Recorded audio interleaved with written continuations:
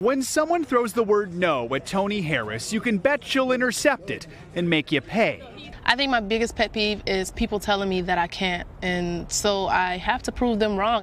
The word no couldn't stop her from becoming a free safety for East LA College, the community college team she played for the past 2 seasons. They've said a lot of things about Toni Harris. Nor could it keep her from starring in a Super Bowl commercial for Toyota. Yeah, people have made a lot of assumptions about Toni. But I've never been a big fan of assumptions. The no's couldn't hold Toni back when she was diagnosed with ovarian cancer at age 18 and lost nearly half her weight. And they certainly didn't block her from receiving scholarship offers from half a dozen schools, prompting this moment Tuesday.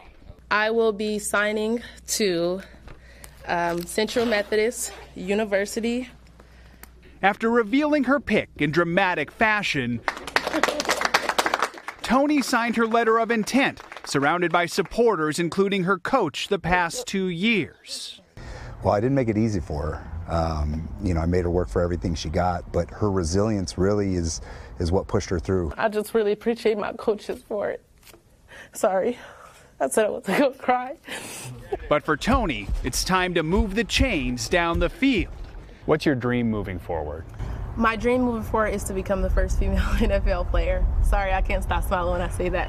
Why do you smile whenever you say that? I don't know, because it makes my heart happy. And to that, we say yes. For Today, Joe Fryer, NBC News, Los Angeles. Well, now we can't stop smiling either. Toni! Yeah. Come on, Oakland Raiders. We're soft on the corners. Let's go.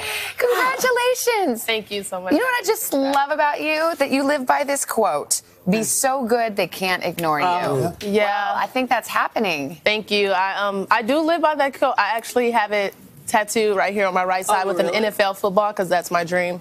And so I feel like, they didn't make the sport. They don't want females to play in this sport. And so if you want the chance, you do have to be so good they can't ignore you, because once you're that good, there'll be people reaching out. Like I always say that no matter what school you're at, no matter what state or what place, if you have the talent, they'll find you. And I'm guessing they found me. Yeah. So. Did you ever think you'd be sitting here in this position, watching you unzip that jersey and show where you're going and the tears in your eyes and talking about the NFL? Did you have that dream? Did you believe that was possible when you were a little girl?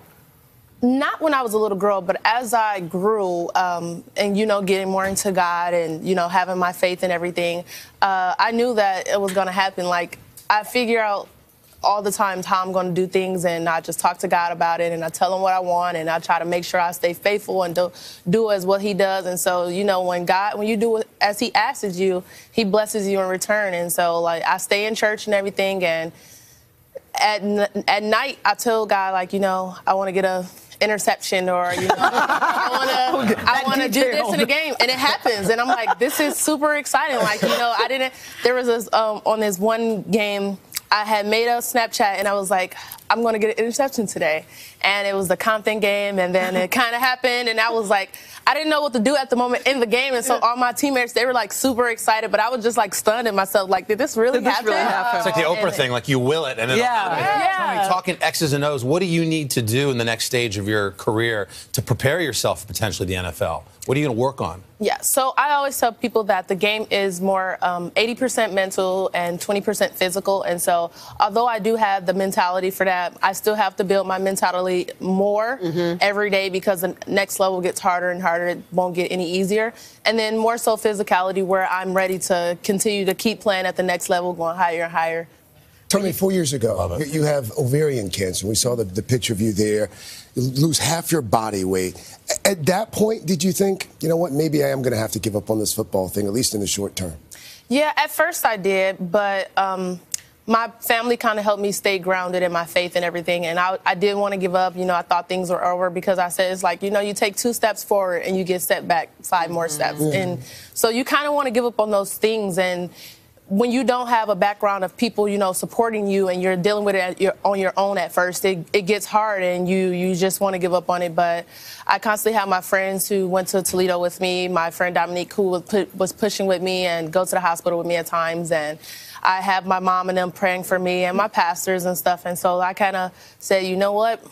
I've fought through everything else in my life. Oh, there's no stopping you now. The answer now it's fate. Now it's supposed to. Who's your team? Who's your favorite? I'm a big fan of the Seattle Seahawks. Oh, right. Really? I ever think that there's a little girl who's watching you right now that you are inspiring? Good point. Whole generation of young women to say, if she can do it, I can too. They want to be Toni when they grow up. Well, they don't have to be me. They can, make their own legacy and create names for themselves, because you know what I believe? I believe the future is female. And Toni, did the guys all accept you? When you walked onto the high school team, were they like, cool, she joined? Or were they kind of like, what is going on here? In high school, the guys weren't too fond of me playing, but, they warmed up to me. And when I got to college, surprisingly, my teammates had already warmed up to me. They were like my second family, Wow. They asked me questions when they needed it. I asked them questions. I supported them. They supported me. And they held my head high as well as I did theirs. Toni, why football? Free safety. Yeah. Free safety. And why that position? And why football? What about it captured your imagination? I think watching my cousin when I was younger, about 4 years old, I seen like all the passion and competition and the love everyone had for each other. I had always done cheerleading and track and field, but I wanted to do something different. And it's not the fact that I was trying to be different. I just was, because of my gender. And so I tried it and I fell in love with it ever since then. And